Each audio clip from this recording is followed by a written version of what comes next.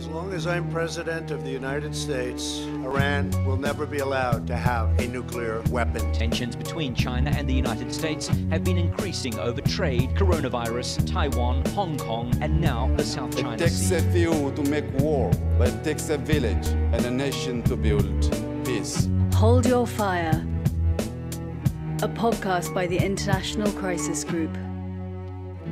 Hi, I'm Rob Malley. Thanks for joining us on our podcast this week. Again, I'm glad to be co-hosting with Richard Atwood, who's the Chief of Policy at Crisis Group. Richard, thanks for being with us again. Thanks very much. Happy to be here again. The main topic we're going to discuss today, again, because it's so much in the news, is Afghanistan. And we're going to be joined by Laurel Miller, who's Crisis Group's Asia Director, and also the former acting special representative for Afghanistan and Pakistan. And we're going to talk about what's happening in the negotiations between the Taliban and the government and the impending U.S. withdrawal. But before we do that, I want to talk to you, Richard, about one event that happened to us, Crisis Group, this week. Our senior analyst for Ethiopia, Davison, was deported from Ethiopia, very much because of what he's been writing.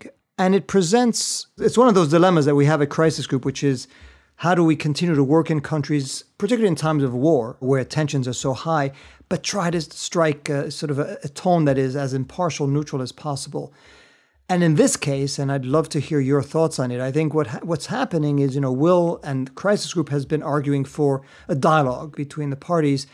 And for the Ethiopian governments, from their point of view, Tigray, the region with which the war is taking place, and their leadership is a secessionist leadership that is trying to question the integrity of the country. And so a dialogue is putting on the same plane two entities that should not be dealt with similarly. In fact, one is a mutinous regional leadership and the other is the legitimate federal government. And so they take what we present as a sort of neutral or at least an impartial view, trying to end the conflict.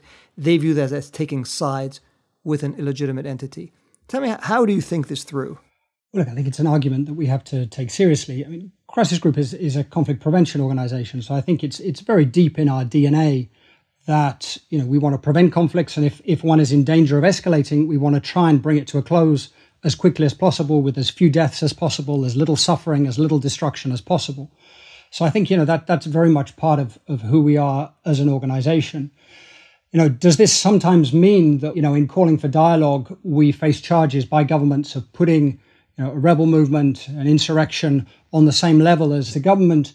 I think that is a charge that governments can level. Usually the way we try to think through this, though, is by, I think, first of all, looking at the military approach and thinking through, is this the best way for the government itself to meet its interests, to meet the interests of the country itself and the people of the country?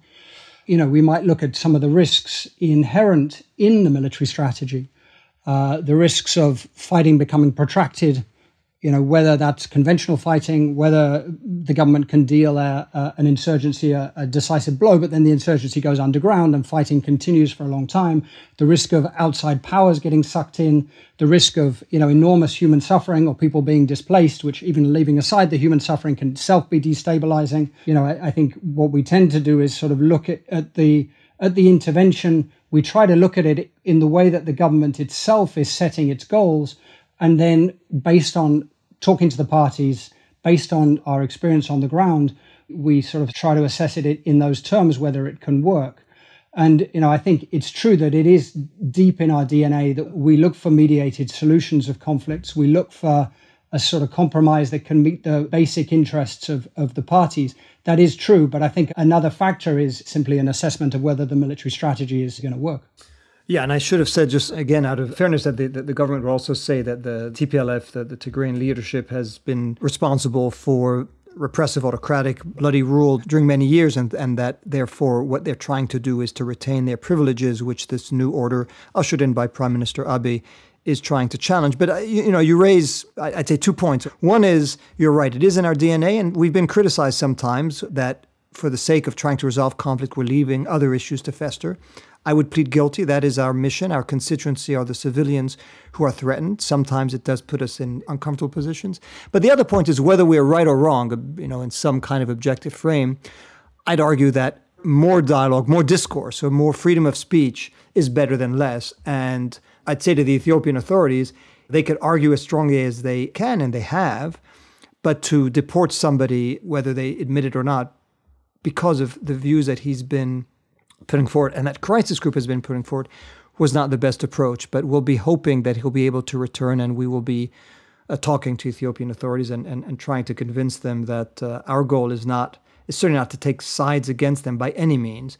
Our goal is to save civilian lives and to prevent things from getting worse. I mean, I agree with all that, of course. And, I think there is a broader criticism which is made sometimes of us, sometimes of the UN, sometimes of peacemakers in general, which is the idea, I think, that we should give war a chance in some ways, that we should allow fighting to play out a little bit. A more decisive win from one side could result in a more sustainable peace, rather than trying to bring the parties together, force them into a compromise that none of them are happy with, and fighting breaks out again in 3 or 4 years. That actually allowing sort of war to play out a little bit would result in a more sustainable peace. And I think, again, it's in an organization like Crisis Group, it's important to take an argument like that seriously. I think there's a problem, though, a pretty big problem with the sort of give war a chance argument, which is that over the past 20 years, we have been giving war a chance. I mean, the world has been giving war a chance, and the results are in. I mean, it's a pretty bleak picture. I mean, we're talking about Afghanistan in a moment. I think it would be a fantasy to argue that UN peacemaking efforts have stopped the US from trying to deal the Taliban a military defeat over the last 20 years. That hasn't happened at all. Clearly, there has been no military solution, at least not in the defeat of the Taliban in Afghanistan, as I'm sure we'll talk about in a moment. And I think, you know Yemen, Libya very well. I think it would be very hard to argue that peacemaking efforts there have been a hold on parties themselves, on their external backers, trying to end the conflicts militarily. There are genuinely no military solutions in some of these conflicts. Now, have there been conflicts over the past 20 years or past 30 years that have bucked the sort of post-Cold War trend of mediated solutions? Sure. I mean, there have been. I mean, Chechnya would be one. We may have just witnessed one with Nagorno-Karabakh. But, Right. So Nagorno-Karabakh would be one. I mean, Chechnya was another one. Sri Lanka might be another one. But, these are pretty ugly pieces that have resulted. And I think, Nagorno-Karabakh is still playing out. But there's a real danger in that case, for example, that the sort of grievances that the Azerbaijanis felt 30 years ago are now being replicated on the Armenian side. And this itself is not really a sustainable basis for peace. So have there over the past 2-3 decades been conflicts that have bucked the post-Cold War trend of mediated solutions? Yeah, sure. I mean, there's been Chechnya, Sri Lanka, and just recently Nagorno-Karabakh. I mean, in most cases, I think the peace that has resulted from those has been pretty ugly and itself not always sustainable. Nagorno-Karabakh is obviously still playing out, but there's a real danger there that the sort of grievances that the Azerbaijanis felt 30 years ago when they lost some of the territory that they've just recaptured, that these are now replicated on the Armenian side. And this itself is not a sustainable base for peace. Yeah, well, again, these are themes I'm sure we're going to keep coming back to, and I hope our listeners get a bit of in the kitchen of Crisis Group, how we wrestle with these dilemmas. But now we turn now to our next segment, which is our discussion of Afghanistan. Hold Your Fire, a podcast by the International Crisis Group. So now let's turn to the meat of our conversation today. I'm really delighted to welcome Laurel Miller. Laurel, great to have you. Good to be here.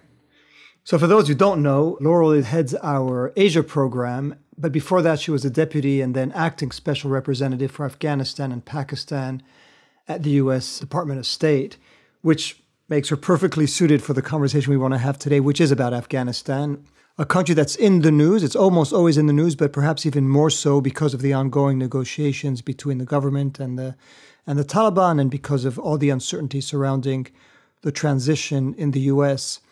So, Laura, I wanted to start with just a question to situate ourselves. Where are we today in terms of the negotiations? What's happening between the Taliban and the delegation, I guess, led by the government?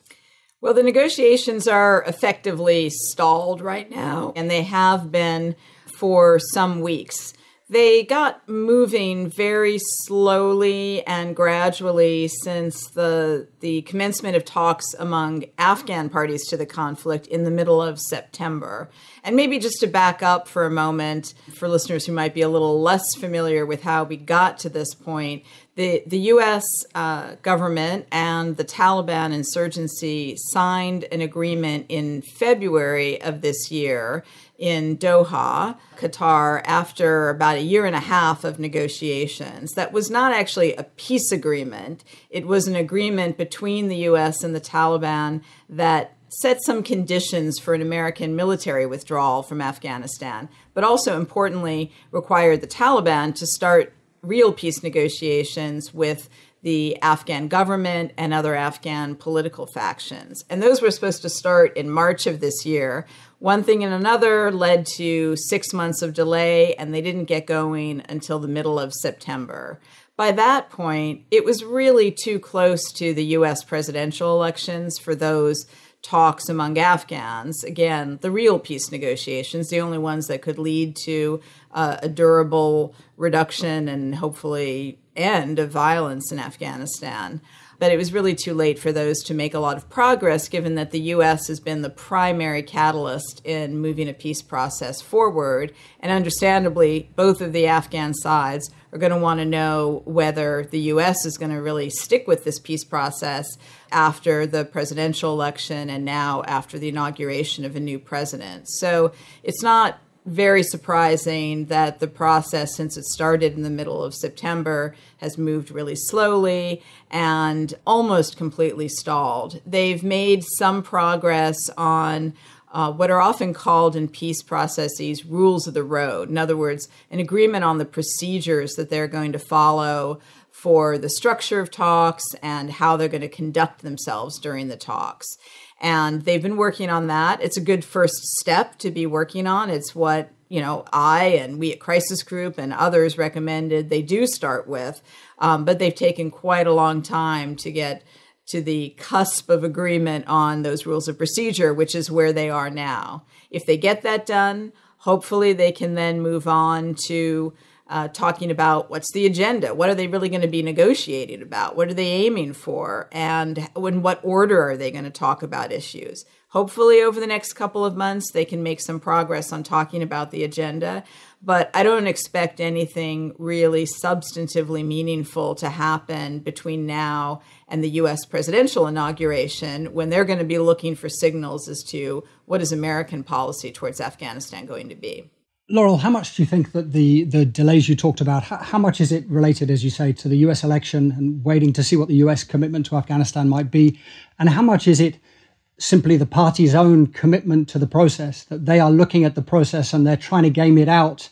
Maybe that's related to the US role, but how much is it related to the US role? How much is it how they're looking at the process themselves and what they're prepared to compromise on, whether that's on the Taliban side or Kabul's side? I mean, it's certainly all of the above. Under any conditions, no matter when those talks got started, the peace talks among Afghans, I would not have expected them to move very rapidly. There is nothing in the more than decade-long effort to get going a peace process in Afghanistan that has ever moved quickly. Even this U.S. Taliban agreement, which is only a 4-page agreement. I mean, this is not a deeply detailed document. That took almost a year and a half to negotiate. When the U.S. negotiators thought, we could wrap this up in a few months. Everything that has, as I said, ever happened in the history of efforts to get a peace process going since 2009 has moved more slowly than anyone has ever wanted it to. So if it weren't the U.S. presidential election, it would have been other reasons for some delay, no doubt.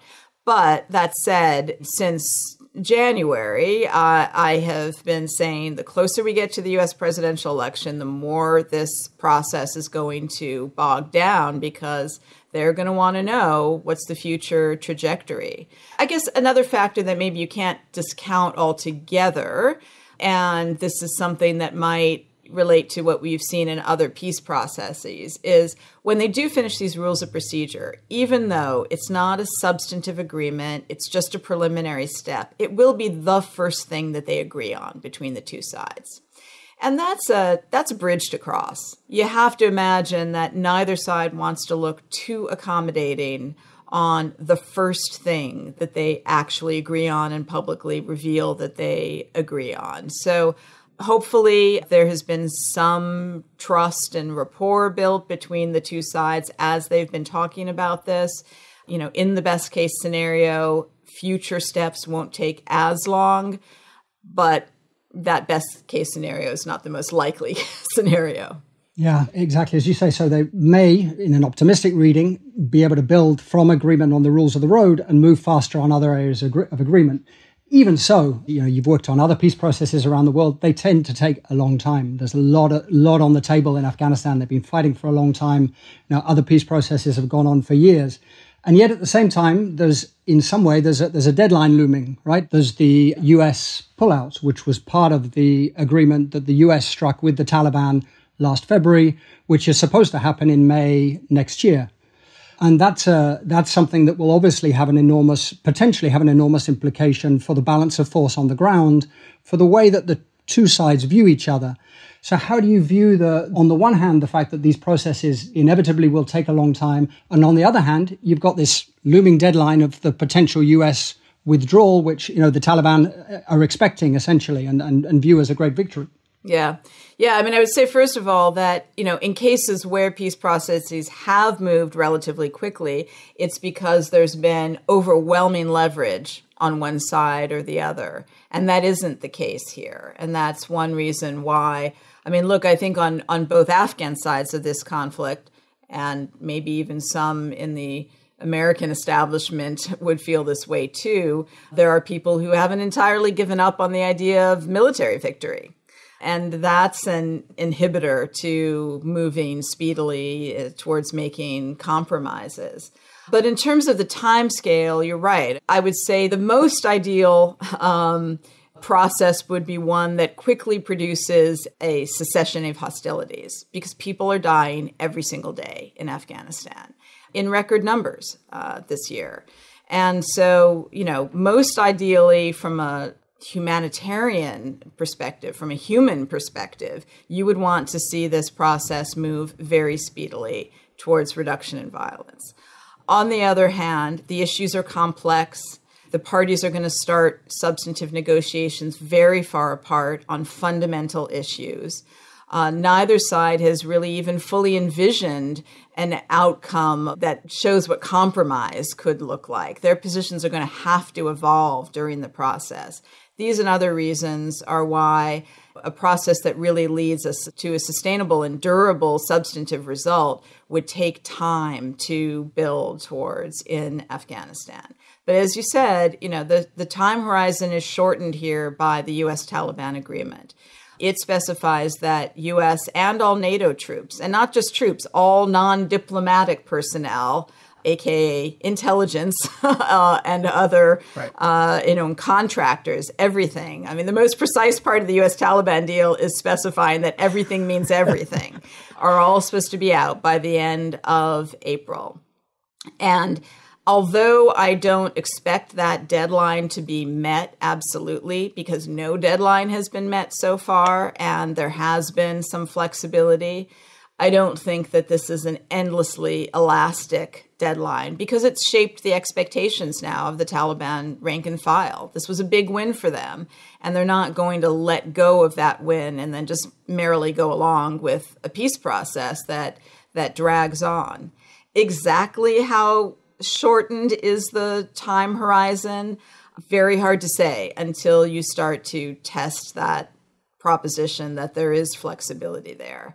A new American administration is going to certainly want to look at the deal, look at how it's been implemented, where it's not been implemented, where there is ambiguity that could be better defined in ways that give a little more time and a little more assurance of stability in Afghanistan, a little more assurance that the promises the Taliban made are going to be kept to. So I think there are ways to sort of ease towards a longer time horizon without confronting this issue of the deadline in a very explicit way. But I think it would also be a mistake to think that there are just years and years of time left to try to get a result to the peace process. So let me follow up on that, because as I mentioned, you used to work in government on this file. So without speculating too much about what the Biden team may do, if you could take us in the room of President-elect Biden's advisors, if you were fly on the wall, I assume they've thought about what you've said, and they know that in theory they're leaving by May, and that once they leave, the prospects of successful negotiations are going to erode pretty significantly. But they have three factors I suspect that they're weighing. One is President-elect has said, we're going to keep some kind of counterterrorism force. Second, they don't want to be responsible for, quote unquote, losing Afghanistan. The US withdraws, there's chaos, civil war, maybe the Taliban take over. But on the other hand, they don't want to be saddled with an endless war that they haven't ended. I'm not asking you to predict, but give us a sense of how you think those discussions might take place now and once President-elect Biden enters the Oval Office. Well, first, I want to say, to be clear, this is speculation on my part. Sure. Yes. It's speculation based on experience, myself in government, based on observing the statements that have been made by the campaign and others. But it can only be speculation at this point, because even if one could know with a certainty who's going to be in the administration, who will be relevant to this, all the characters, and what exactly their individual views are going to be, when those views meet each other in a policy process, you can't be certain what the outcome will be. And so even with President-elect Biden, I mean, he had certain well-known, well-reported views during the Obama administration, but those were his views at a particular time and with a particular set of issues and options before him. And so I think it would be a mistake to make too many assumptions, kind of straight-lined from then until now about what the result of a policy process would be. All of those caveats aside, I mean, I think you've identified what the key issues are going to be. And there is, in my view, some incompatibilities among the various U.S. goals and aspirations for Afghanistan that cannot be fully brought into alignment. I mean, this is part of the story of the last 20 years in Afghanistan, trying to bring into alignment certain goals, certain realities that have just never fully been in alignment. And it's part of the reason why the U.S. is still there. So, first and foremost is going to be for the Biden administration, I think, based on things that have been said during the campaign and the trajectory of American policy, is going to be the question of what is the terrorism risk emanating from Afghanistan that threatens the United States and U.S. interests. This goes back to the very beginning of why is the U.S. there? Why did the U.S.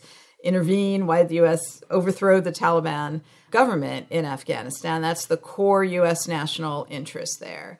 The new team is going to want to have a very thorough, no kidding assessment of what exactly is that risk based on all the sources of information available, which will be greater than the sources of information available to most of these people now when they're sitting outside of government. And based on that, there will have to be a debate, and I would anticipate it to be a real debate as to what capabilities does the United States need to maintain either in Afghanistan, in the region, or more broadly, in order to deal with those anticipated threats and risks related to terrorism emanating from Afghanistan. And I think there's a good possibility that they will look at those, as should properly be done, in my view, in a comparative perspective, looking at threats and risks around the world. How do those threats and risks, the magnitude of those threats and risks, compare from other parts of the world, other kinds of issues, to what there is in Afghanistan? And then look at the resources and capabilities you want to devote to that problem, also in a comparative perspective.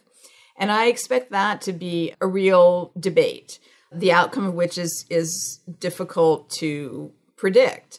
But let's imagine for a moment that the outcome of that debate is there are continued threats and risks, and there does need to be an American counterterrorism capability in Afghanistan. This is hypothetical. I'm not saying this would be my recommended outcome of that debate, but hypothetically, let's say that's the way the debate comes out. The U.S. will then have to confront an incompatibility between that policy view and the idea of pursuing a political settlement of the conflict in Afghanistan. Because I would not expect a political settlement, a negotiated political settlement with the Taliban, to produce the result that the U.S. gets to keep forces in Afghanistan. It's not 100% impossible, but it's not plausible in my view, because that would entail a 180-degree turn in the Taliban's number one position and interest, one of their few articulated positions and interests, which is foreign troops out of Afghanistan. And oh, by the way, most Afghans want foreign troops out of Afghanistan. I mean, wouldn't you? I mean, how many countries want foreign troops on their soil? So, everyone wants there to be a point where you get to it not being necessary to have foreign troops on Afghan soil. If the U.S. decides unilaterally that it's necessary for some reason, that's going to, over some period of time that I can't entirely predict, become increasingly incompatible with realities in Afghanistan if there is a political settlement, and also incompatible with the views of some of the regional countries who do not want a forever presence of American troops in what they consider their backyard, they being Iran, China, Russia, most prominently. This is Hold Your Fire, a podcast from the International Crisis Group. Today we're talking with Laurel Miller. It's easier for you to put yourself, I'm sure, in the shoes of advisors to President Biden, but I'm going to ask you to put your shoes in those of the Taliban leadership with whom you and our colleagues have had some encounters. How do you think they're looking at it right now? They see the calendar. They see the fact that there's a lot of pressure in the U.S. to get out. The balance of power on the ground is certainly not unfavorable to them. How do you think they're looking at it? Are they thinking in terms of a peaceful settlement that they're going to negotiate with the government? Or are they thinking in military terms? Sooner or later, the U.S. is out and the field will be ours? One of my personal rules of analysis is never imagine that you know what someone else thinks. It's also one of my personal rules of diplomacy. Mm-hmm. You know what people say, you know what people do. You can make certain inferences about how they think, but it's something I even try to edit out of some of our work. Like, they believe this, X believes this, X thinks, we don't know what people believe.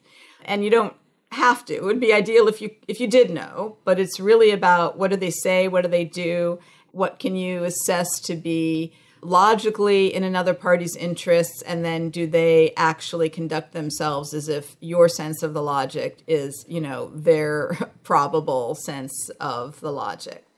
That aside, I think we also, I would say, specifically with the Taliban, it is always important to be humble as a Western analyst as to how much you know about the inner workings of a group whose leader was dead for 2 years before the American government knew it and the rest of the world knew it.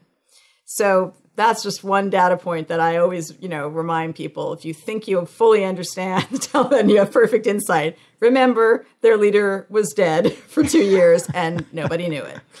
So they're able to keep a pretty close hold on their thinking and their information. I think they are conducting themselves in a way that shows that they see the logic of a negotiated settlement, at least as a desirable option, not their only option, but a desirable option. Because although they are clearly fighting for power and negotiating for power in Afghanistan, they also, at least the leadership and the more politically savvy among them, I'm not speaking about the fighting rank and file, recognize that to go back to the days of being a pariah regime that had no resources and only 3 governments in the world recognized it as a legitimate regime is not a particularly appealing option. So I think you can see them genuinely wanting not only power, but legitimate power.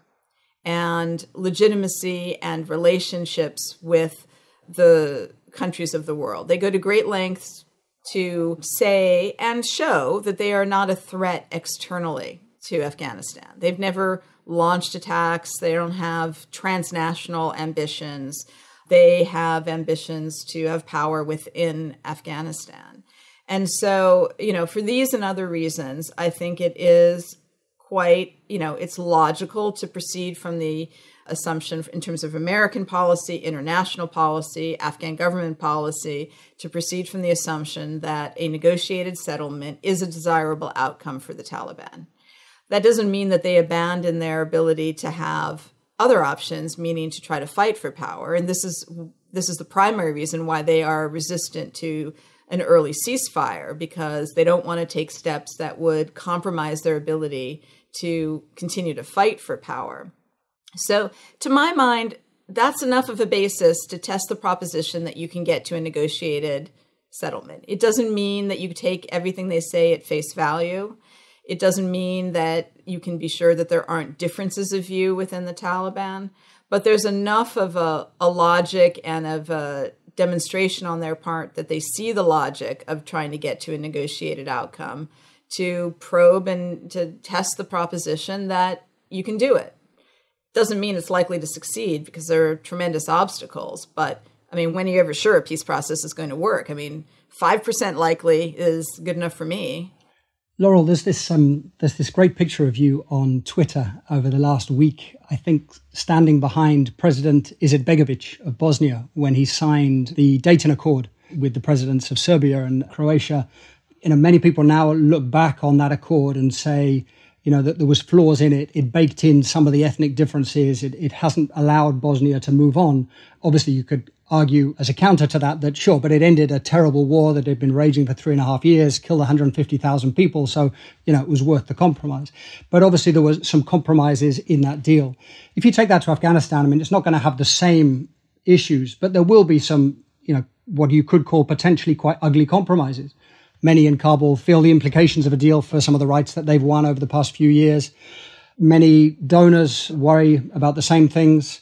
And yet the war in Afghanistan has been going on much longer than the Bosnian War. It's now the world's deadliest war. The toll has been terrible. It's been going for decades, even before the US intervention in 2001. So is it just enough that the parties agree and that it manages to keep a lid on violence in a reasonably sustainable way? Is that enough, or is that the bar set too low? I think Bosnia is a great example of how the best peace agreement is the one you can get.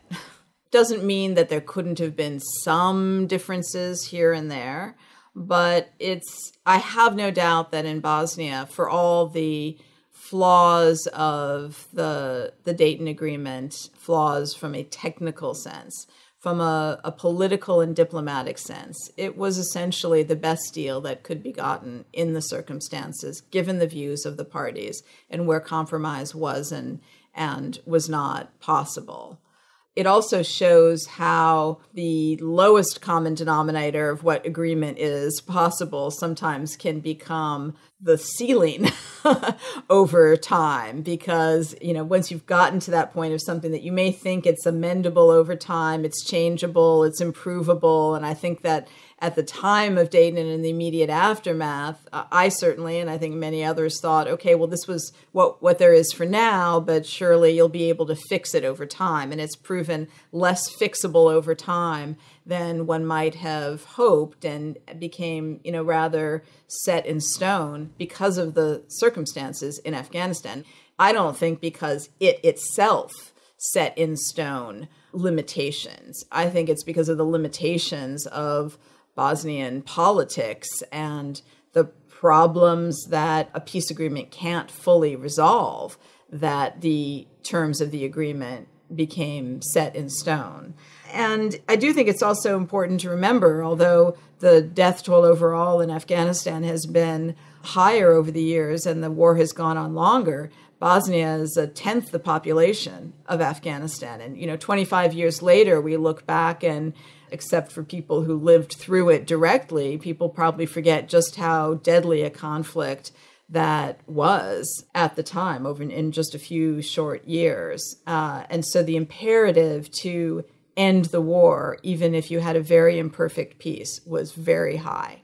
In my own view, there absolutely is a hierarchy of values when you're talking about peacemaking, and ending the human death toll and the human suffering is the top value. And that doesn't mean that you throw all the other values and interests under the bus, but I do think that's my own moral perspective on it. And other people might take a different perspective, but I would personally apply that moral perspective to Afghanistan as well. I think any peace that is even vaguely imaginable, any negotiated peace settlement in Afghanistan, is going to be one that many people will find flaws with on all sides. As I said earlier, the parties are very far apart on some basic fundamental questions about what kind of political system there should be in Afghanistan. Basic questions about voting. Elections, not elections. Even that very minimalist conception of democracy. There are a lot of questions yet to discuss and a lot of evolution in positions that's going to have to take place. So what exactly are going to be the flaws and weaknesses of an Afghan peace settlement if you get to there? It's hard to say. I could speculate about it, but what I'm certain about is that there will be many people who find, the day that an Afghan peace settlement is celebrated around the world and in the newspapers, it will also be greatly criticized for one reason and another, because there just is not a perfect solution that's available. So, Laurel, I wanted to conclude by asking you the same question we asked your colleague Andrew Watkins. So next week, we're having a former colleague of ours on as the guest on this podcast, Phil Gordon, who just wrote a book in which he suggests that in hindsight, the U.S. intervention, occupation of Afghanistan might not have been the wisest course of action. So you, looking back with the benefit of 20 years of hindsight, what would you say? Well, look, I think everything that has happened over the last 20 years in Afghanistan has flowed from the very initial decision to overthrow the Taliban regime. And there was a debate about that at the time. There was a viewpoint, principally in the State Department, that the objective had to be to go after al-Qaeda and do what was necessary to go after al-Qaeda, but that overthrowing the Taliban regime needed to not be the priority. There was a separate view, principally out of the Defense Department and pushed most firmly by Donald Rumsfeld, but ultimately accepted, that it wasn't enough to do what was called at the time, just the old law enforcement approach of go after the bad guys and capture and kill the bad guys, that there had to be an example set. And the example had to be no state sponsors, no states, harborers of terrorist groups, and therefore overthrowing the Taliban and ousting them from control of the country was necessary in order to set that example for other states around the world. It's just the reality that once you do that, you cannot leave simply a vacuum in place. And, there were reasons why the U.S. could have learned the lesson from other experiences around the world that installing a new regime, a new government system against the backdrop of that kind of vacuum is very, very difficult to do and to do successfully. I think they probably saw the Taliban regime, because it was weak, because it was only recognized by 3 governments around the world, because it was such a bad actor, as, easy pickings for overthrowing and setting that example. And they never, in the subsequent few years, they thought the problem had been entirely resolved and that they weren't a factor, and there was just a mopping up operation. Was it a mistake to do that? Should they have just gone after al-Qaeda? I'm still reserved on that question. I think there was a lot of naivete about how to deal with the aftermath of the decision to do that. There were ways in the early years to prevent things from going in as difficult a direction as they have.